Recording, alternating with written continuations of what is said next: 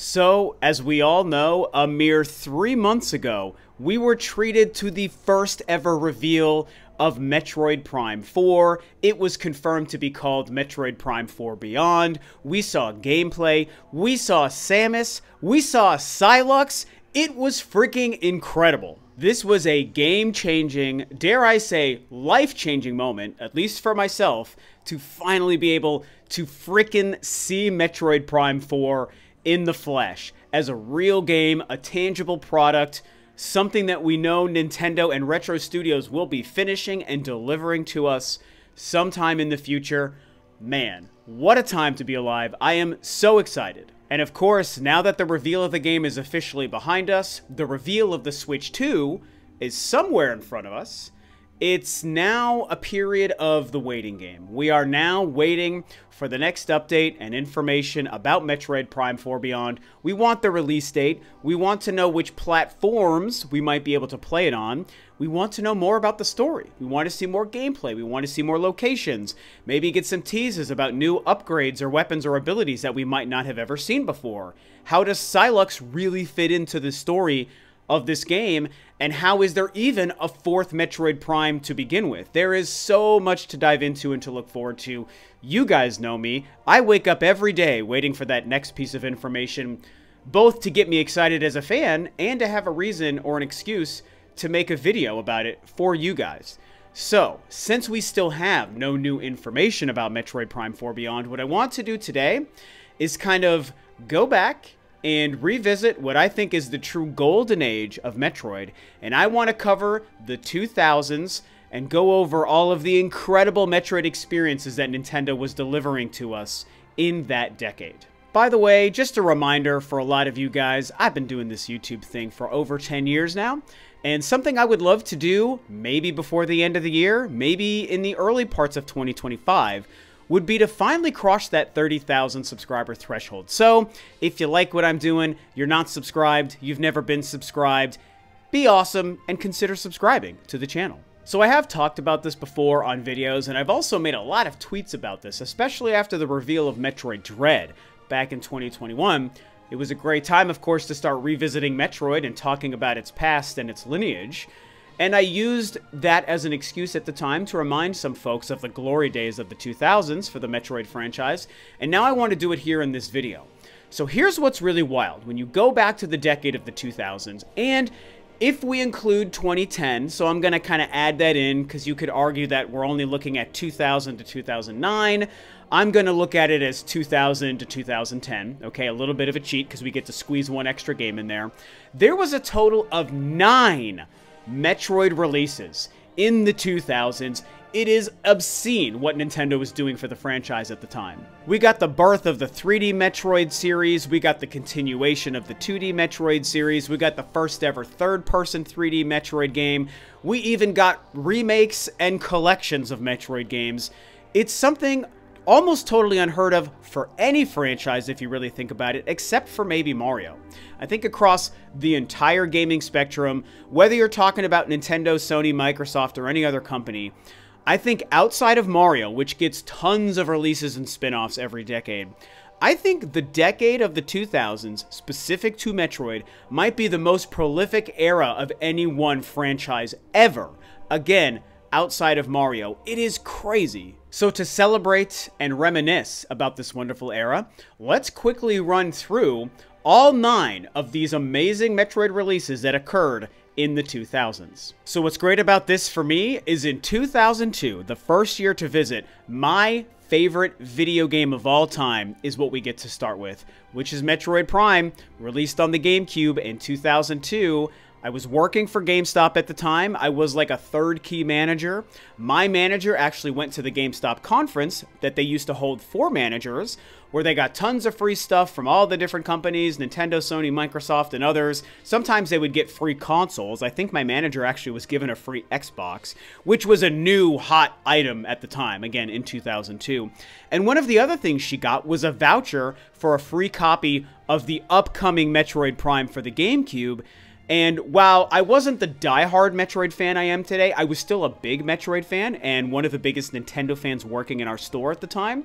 And so she gave me that free copy of Metroid Prime on release day that she was owed and said, here you go, this is for you, Rob. And of course, playing that game changed my life. I don't need to go into it any further. A lot of you guys already know this about me. All I will say is it was an amazing, like, mind-blowing experience for me to play that for the first time in 2002. I was 22 years old, living with a couple of roommates at the time, playing that game alone in my bedroom on my free time. And in the following year, I realized it was a game I couldn't stop thinking about. I went back and revisited, and I realized this is the best game I've ever played.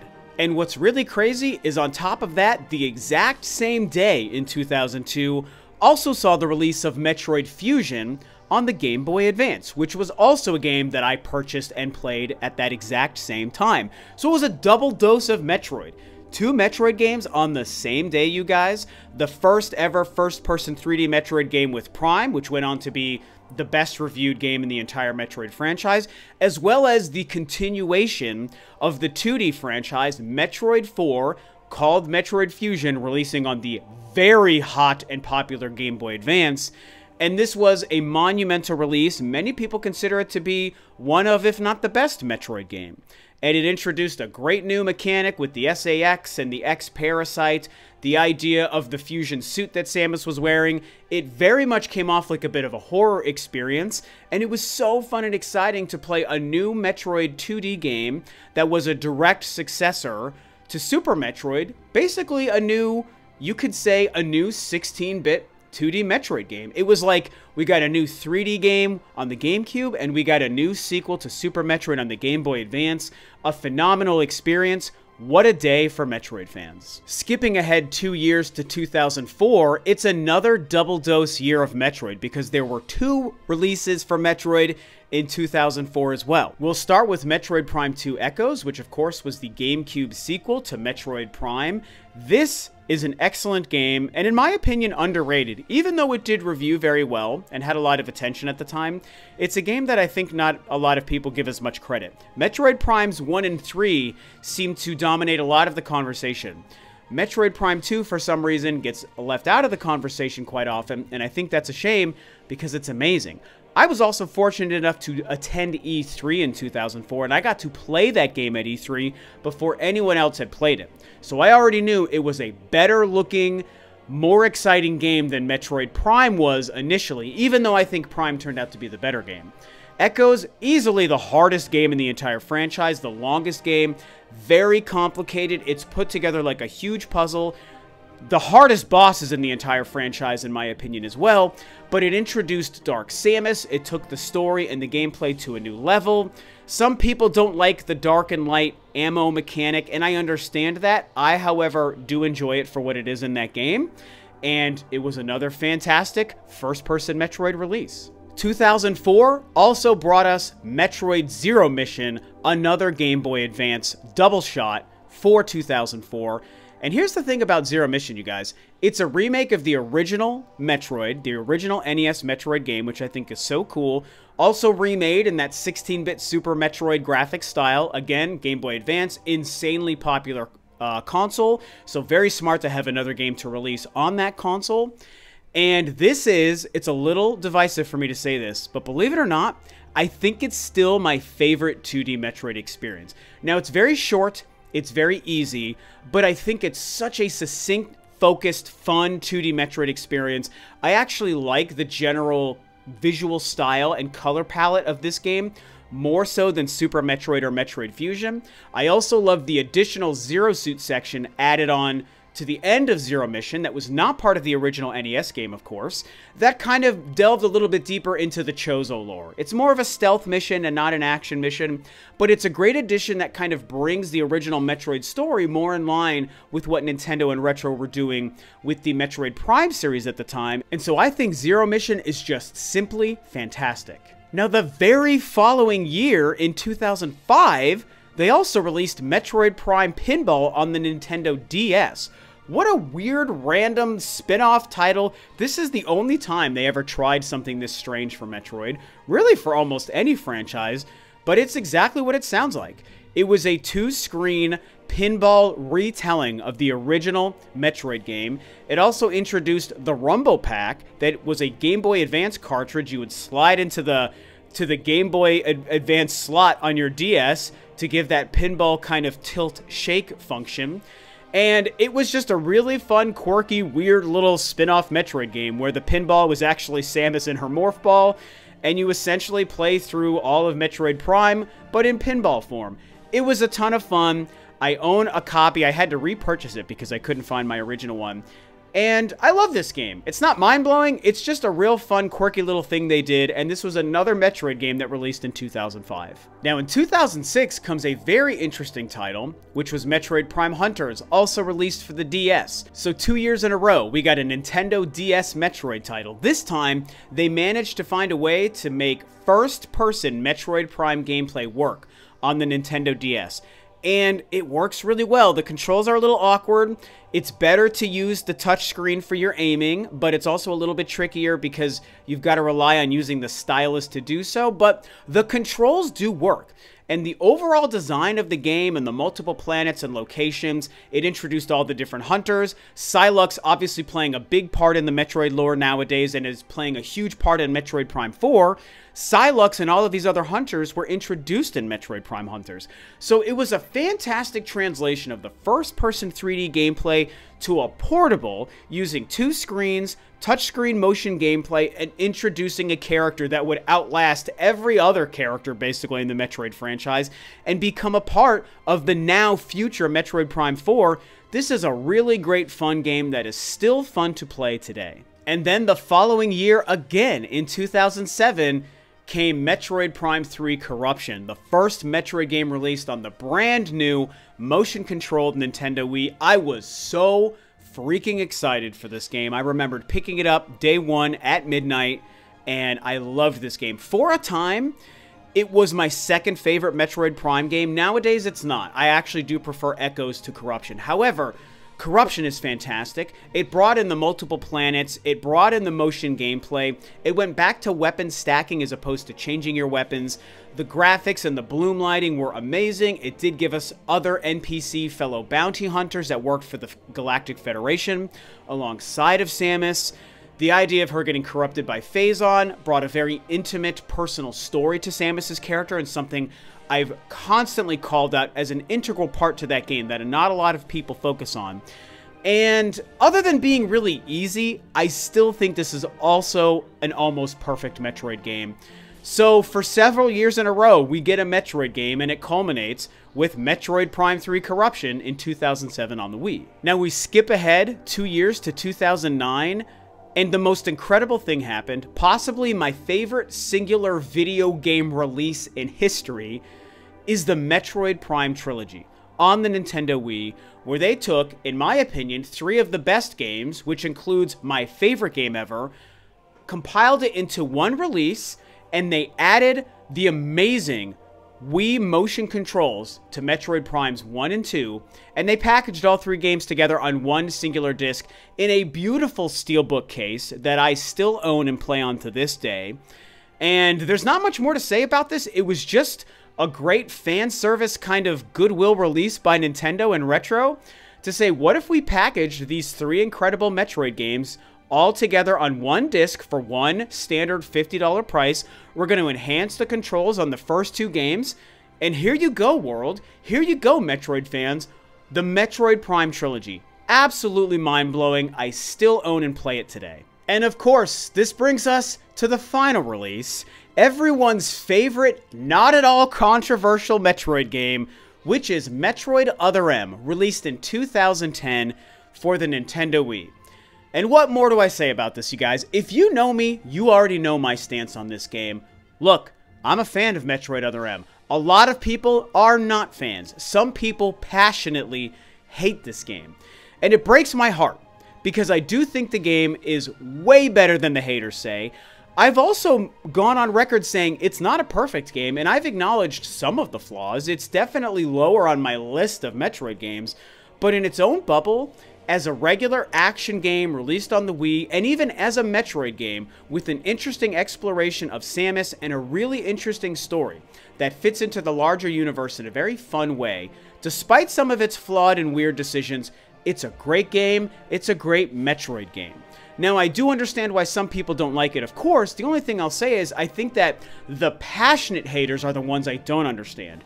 Those with normal criticisms or who are willing to say, look, it's just not a game that works for me, and these are the reasons I don't like it, I understand that. Rational criticism makes sense. The over-the-top haters, I just don't see what you feel. I don't understand it. But at the end of the day, everyone's opinion is their own. And also, look, when we're exploring the 2000s for the Golden Age prolific era of Metroid, we can't leave out this release. It was a huge, highly publicized, highly marketed release. It is one of the most unique singular releases in the franchise, so it also holds that distinction. It gave Samus a full voice throughout that whole game, whether you like or dislike how they did it. The fact that it exists makes it unique. They've never tried that before or since. Even Metroid Dread's 2 lines of dialogues from Samus is not the same as what they did in Other M. And so, as a fan of Metroid and a fan of Other M, I'm proud to say that this amazing decade of Metroid ended with Other M. And so, this is something I've wanted to do for a long time for you guys, my audience, and my viewers, and my fellow Metroid fans, anyone who tunes into me for my Metroid conversations. I've been thinking about this for a while. One of these days, I need to really explore and just break down and go game by game this incredible era of the 2000s where Nintendo was just on fire with the Metroid franchise. Really surprising, too, when you think about it, because we all know that Metroid is a franchise known for extremely high quality, not the strongest sales. So, what was Nintendo smoking and snorting in the 2000s that they were like, here you go, Metroid games for everybody. You get a Metroid game and you get a Metroid game. 9 games over the course of essentially 10 years? That's crazy. We are so lucky, especially those of us who lived through it. I was in my 20s that entire time. So I got to really, as an adult, experience and appreciate all these games. What a great time to be a Metroid fan that was. Then we went through, of course, the dark period, where after Other M, we just got Federation Force, another very divisive, strange game in 2016, until we hit 2017, where we got Samus Returns, a great remake of Metroid 2 on the Nintendo 3DS, and the announcement of Metroid Prime 4. So the double dose in 2017 was a little bit different. We did get a great game that released, we got the announcement of a very exciting game, but we know the story and the tragic tale of Metroid Prime 4. No need revisiting that, especially because now we're in the era where we've finally seen the frickin' game, and we know it's somewhere in the foreseeable future for us to play. And a small little game called Metroid Dread released in 2021. Metroid Prime Remastered came out last year in 2023. So we're kind of entering what I feel like is probably a new golden age for Metroid, and I have discussed that on a video in the past. But more than anything, I wanted to take us back to the 2000s, man, and just remind ourselves that there was that period. And the brilliance of that period is nowadays, we can go back and play and experience all those games. Most of them, well, maybe not most, but a lot of them are available on the Nintendo Switch expansion pack online thing, the Nintendo Switch Online service. You can play the Game Boy games and the Super Nintendo games, or the Super Nintendo game, let me say, and the NES game. So you can play a lot of these via NSO nowadays, which I think is certainly very cool. I'm somebody who just already owns these games anyway. I own the physical copies. I also own all the 2D games. On top of just having them, I also have them on my Wii U downloaded. So I don't even need to play them on my Switch. I can play them on my Wii U. So it's great to go back and revisit these games. I recommend you do so if you haven't in a very long time, or if you've never played them. And so I'm going to put a bow on this. This was a lot of fun, something I was looking forward to do for a while. And like I said, now we just get to wait for Metroid Prime 4 Beyond whenever we get to see that again, which I personally think will happen before the end of 2024. Fingers crossed. Once again, subscribe to the channel if you haven't already. Thank you for watching, guys, and I will see you next time on another video.